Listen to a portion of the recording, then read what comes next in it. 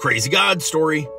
If you don't think that God is still doing the things today that he did in the book of Acts through regular everyday followers of Jesus, check this out. A while back, I was driving down the highway in Corpus Christi, Texas, and there was a truck broke down on the side of the road with a flat tire, so I stopped to help.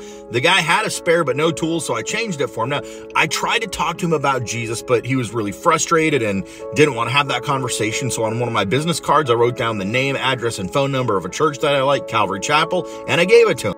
I went on my way and I didn't think anything else of it. And then like a month later, I got a phone call from a guy named Ron that went to that church. He called me up. He was like, hey, the next time you're in Corpus, I want to buy you a cup of coffee and talk to you about the guy that had the flat tire that you stopped to help.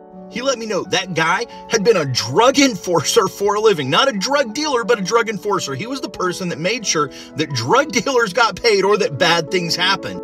He had been wanting to get out of that life altogether. And the night before I stopped, he had had a dream where God told him, if you don't get out of this life, your life is going to be over. And the next day, he was shocked that the only person that stopped to help him tried to talk to him about Jesus. So he went to the church I suggested, where he met Ron, heard the gospel, and gave his life to Jesus. Now he reaches other people with the gospel and gets them out of the life he used to be. And he went from being a dope dealer to a hope dealer. I didn't do anything special. I just tried to talk to somebody about Jesus, and God included me in something amazing he was doing, and he'll do the same with anybody who lives by faith and follows Jesus.